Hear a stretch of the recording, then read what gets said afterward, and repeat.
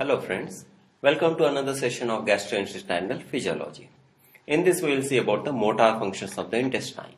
That means which are the various types of movements of the intestine, small intestine, large intestine, and then we will see in about the defecation reflex. Now, which are the movements of the small intestine? As with the other intestinal movements, it can be divided into the mixing movements and the propulsive movement. Which are the mixing movement? Which we will call as the segmental contraction movements. What are the segmental contraction? The segment of the intestine, as you can see in this figure. Suppose this is the segment which has contracted. This contraction will remain for some time. And now after some time what will happen? These segments will relax and these were the one they will contract. So now these are called as segmental contractions. These are very effective in causing the mixing. That is the mixing of the juices with the food.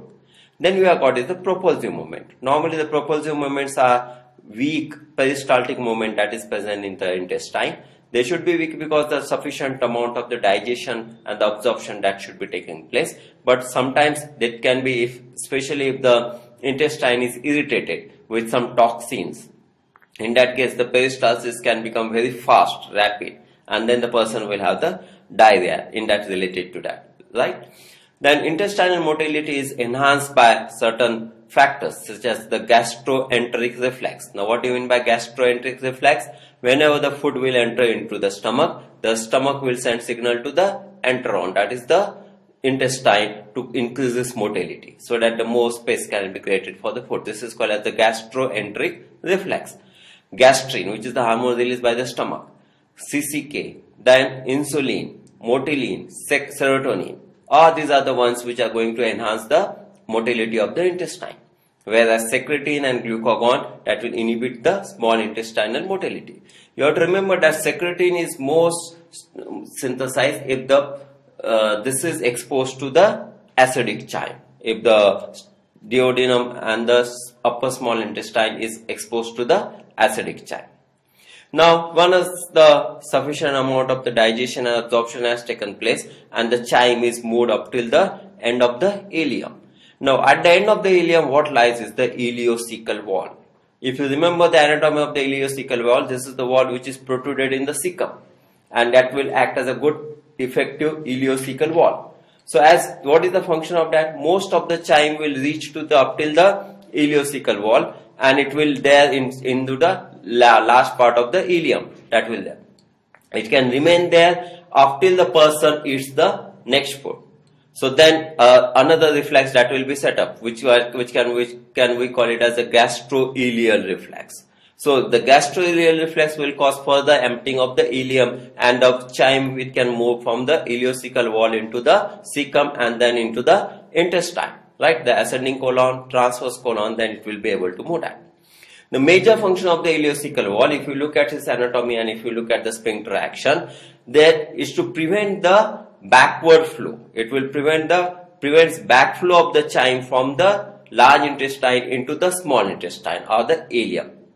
This ileocecal wall can be very effective. If at all there is a contraction of the cecum, or if at all there is contraction of the large intestine, what will happen? The anatomical location functional wall is such that the wall will be closed and the chyme will pass only in the forward direction in the colon, and it will not move back into the small intestine. Sometimes especially in case of the appendicitis, if the person is having appendicitis, the reflex can be from the cecum can be so strong that it will almost close the ileocecal wall, so that there is no emptying of the ileum content into the intestine. So that will be helpful, so that the appendix, the inflamed appendix, in that case that will be there. Now, when it comes to the movements of the large intestine, what are the movements of the large intestine? We can divide the large intestine into the proximal half and the distal half. The proximal half is concerned with whatever the chyme is there, it's almost having the fluid quality. So large amount of the fluid and the electrolytes has to be absorbed back now.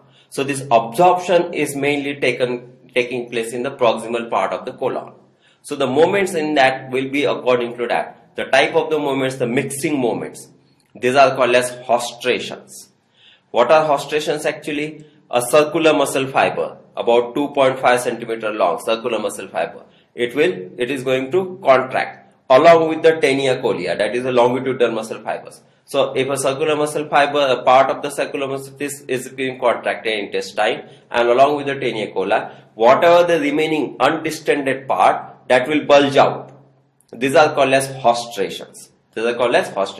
Remember, hostrations are very important to cause absorption of the water, mainly fluid part. So these are very hostrations, right?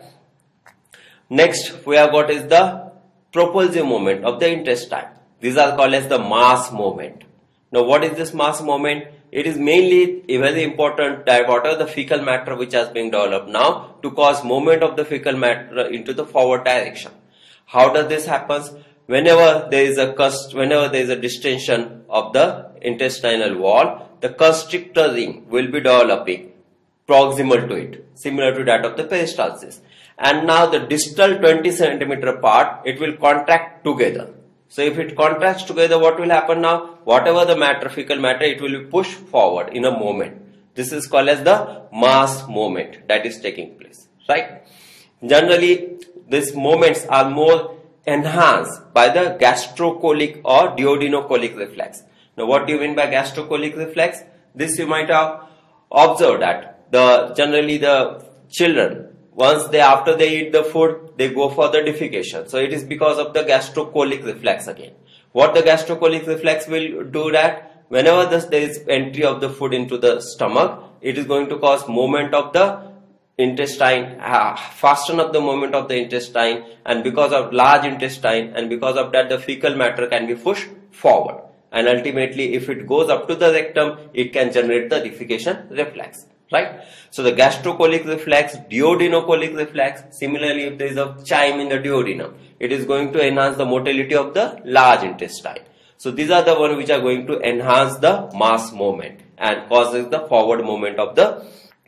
Now what exactly, and whatever the fecal matter, generally it is stored in the lateral part of the large intestine. So mainly the storage is the function of the lateral part of the large intestine, whereas the proximal part of the large intestine, what is its function? To cause absorption of the water. Now the fecal matters are generally stored in the lateral part, half of the transverse colon and the descending colon. They generally don't, up till the sigmoid colon, the fecal matter can be reached. But from the sigmoid colon, the fecal matter does not enter into the rectum. Rectum is kept empty. Now, why the rectum is kept empty? If you analyze the anatomy now, there is an angulation from the sigmoid colon. When the rectum is formed, there is an angulation because of that. And this angulation is very important to keep the rectum empty. Not only that, but there is a weak sphincter-like action. We can call it as a sigmoido-rectal wall. So, because of that also the rectum is kept empty. But if there is an excess of fecal matter, or if there is a movement of the large intestine, it is being enhanced. In that case, what will happen? Some fecal matter will enter inside the rectum. And now there is a distension of the rectum. This distension of the rectum is very important to generate what is called as the defecation reflex. Now what are the defecation reflex? What are the changes that will happen? As soon as there is a distension of the rectum, the impulses are sent to the spinal cord. Okay, the sacral part of mainly the spinal cord here. Not only that, but there is a myenteric reflex that is also being generated. Now, some anatomical part related to that, there is a internal anal sphincter and the external anal sphincter. Where is the internal anal sphincter? That is the thickened muscle fibers, thick muscle fibers just inside the anus. So the thickened muscle fibers that will be there, they will act as a sphincter, that will cause an internal anal sphincter. It is not under the voluntary control. Whereas the external anal sphincter, which is formed by the skeletal muscle as such, which is under the voluntary control, and it is supplied by the pudendal nerve, right? So ultimately what will happen if at all some fecal matter will go inside the rectum, three reflexes will be generated. Which are those three reflexes? Local myenteric reflex. Once some amount of the fecal matter is there into the rectum, it will send the impulses to the transverse colon, it will send the impulses to the descending colon, and now there will be constriction, strong peristaltic constriction, the mass movement that will be generated. Because of that, more fecal matter that will enter into the rectum, and ultimately internal anal sphincter will relax, and if the external anal sphincter is also relaxed at the time, the defecation can take place. Next, this basic reflex is again supported by the parasympathetic reflex now. The impulses will go to the sacral part and from to the pelvic nerves, the parasympathetic outflow will be there, and again it is going to cause more mass movement of the large intestine, and again it is going to cause the emptying of the large intestine and the defecation reflex that can be facilitated. At the same time, through internal pudendal nerve, the external anal sphincter that should be relaxed. Not only that, but there is another reflex. Whenever the impulses go to the spinal cord, one more reflex that is generated is that the person will take deep breath inside, then the vocal cords will be closed up, and now the person will try to, the diaphragm will be contracted and the abdominal pressure will be increased. The person will try to expire against the closed glottis so that the pressure inside the diaphragm that can be increased. The expiratory muscles of the diaphragm, expiratory muscles of the abdomen, forcefully, that will also contract. The aim is to increase the abdominal pressure so that the defecation reflex that can be supported. Right? So the basic defecation reflex is because of the local myenteric reflex and the parasympathetic reflex, supported by the abdominal compression reflex, which is there. One has to remember that the persons who are habituated or they will suppress these basic reflexes, they are more tend to go for the constipation as such. Right? So with this, we come to the end of this lecture. Thank you.